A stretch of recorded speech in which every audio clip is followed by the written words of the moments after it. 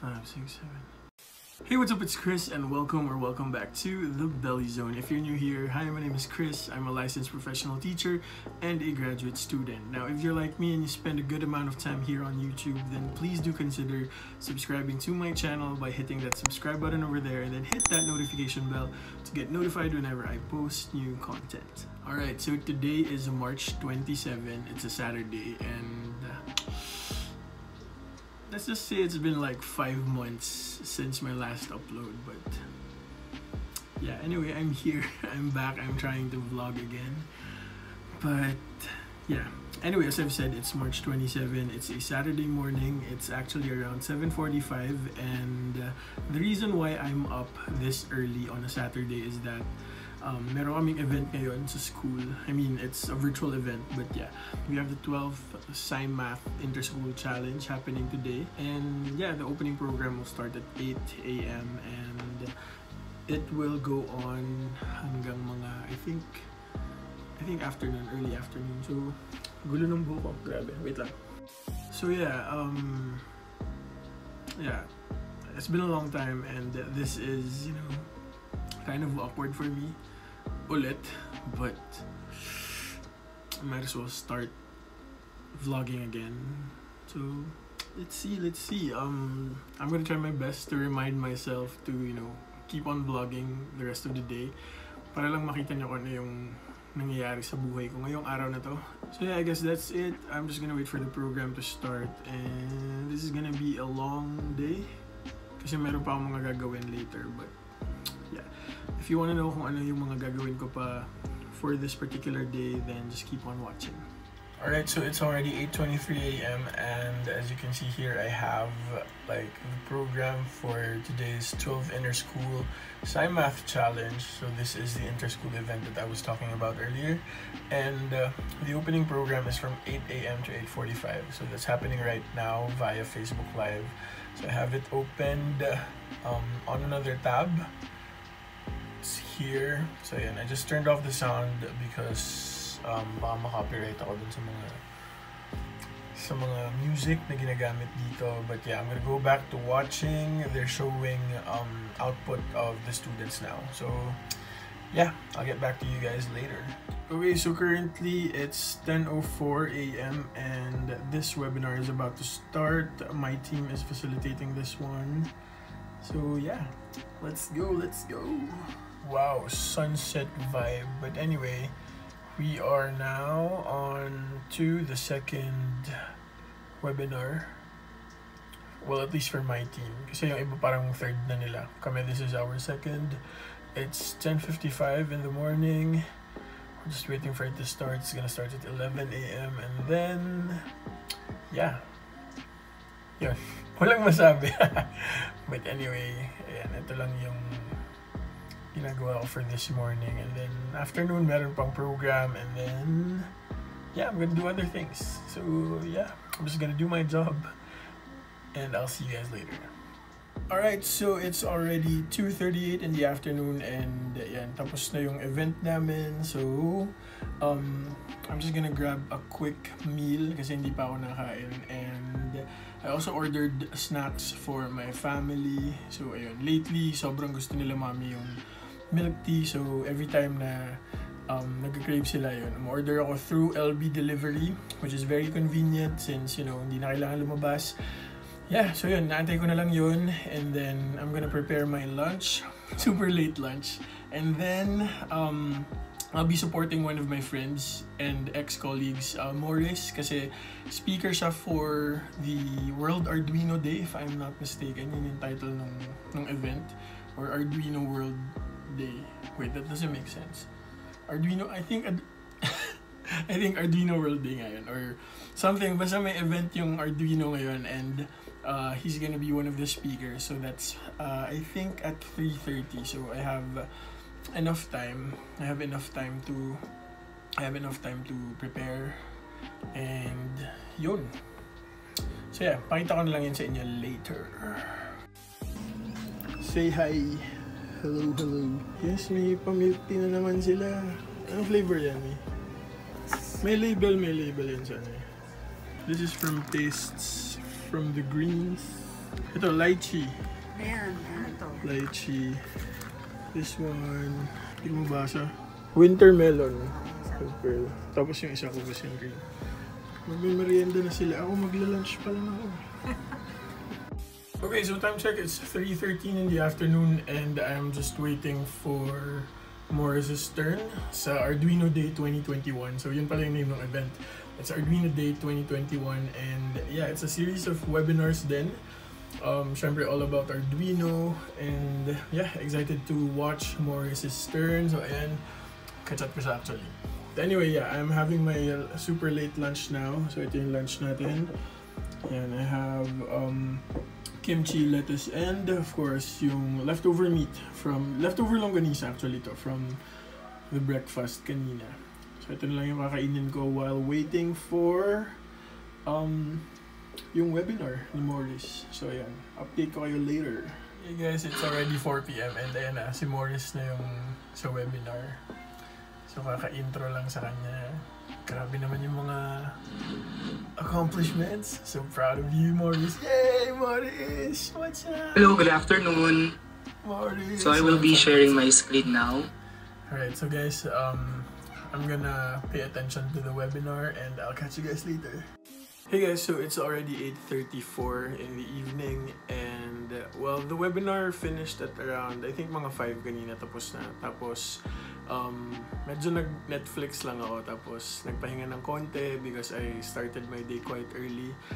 So, yeah, as you can see, I have my microphone here.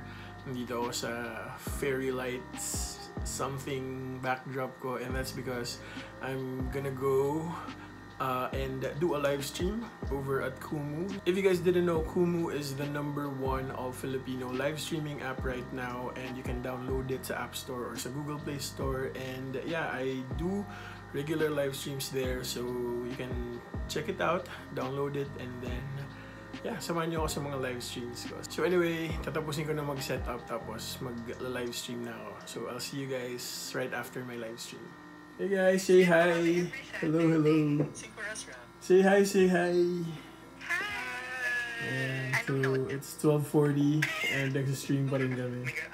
So yeah, please don't forget to follow me on Kumu. Hey guys, so it's already the next day. It's March 28th, Sunday, and it's around 7 in the evening. So I'm sorry I wasn't able to film after our live stream because it ended at like 1 AM. Tapos mga 4 AM ako actually nakatulog kasi medyo nag-Netflix pa ako. So I think I needed that form of relaxation, especially after yesterday. Kasi yesterday we were given the news that the NCR bubble or NCR Plus bubble, which includes my place, would go under ECQ again. And I was just very anxious about it. And grabe no, parang 1 year into this global health crisis and we're in a worse situation. And it's yun nga, it's quite anxiety-inducing. It's disappointing. Sana nabigyan ng chance to prepare yung mga people in that particular bubble, you know, to prepare for the ECQ. Kasi parang ang nangyari, parang, okay, ECQ, bukas na. So, paano yung mga hindi makakapagtrabaho? Paano yung mga hindi makakapag-provide for their families? Especially the people who, you know, have work na no work, no pay. Diba? Kapag hindi sila pumasok, kapag hindi sila nakapagtrabaho, wala silang ibang tutusto sa mga pamilya nila. And I'm speaking from a point of privilege kasi I get to provide for my family kahit na ECQ. Pero paano yung iba? Diba? So,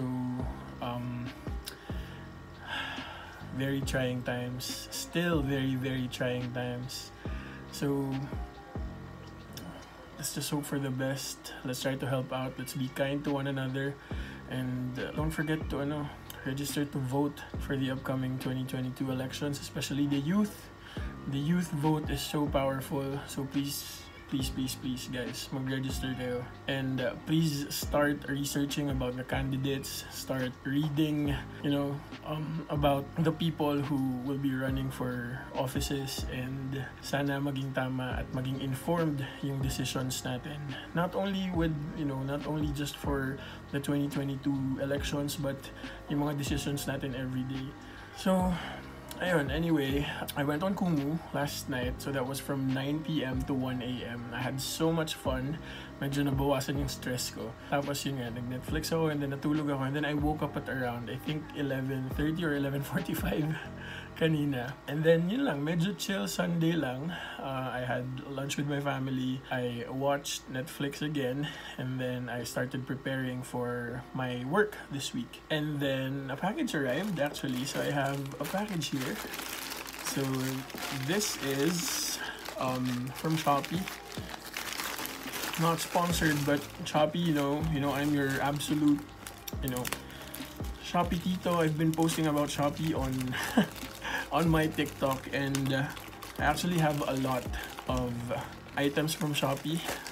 The next video, I think, or the next one, basta one upcoming video will feature a lot of products from Shopee, and I'm sure that most of you or a lot of people would like that video. Yeah. So anyway, ano ba tong binili ko? So I got LED strip lights actually. So ayan. So I'm just gonna put the link on the description box. And yeah, so we have the remote here. I hope you guys can see it. Yeah, we have the remote here, and then the control box. And then I have the power adapter here. Okay, power adapter. And then I have the LED strip lights.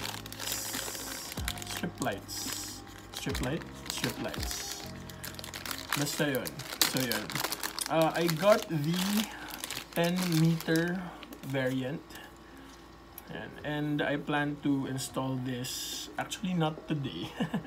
I don't have the energy to do this today, but yeah.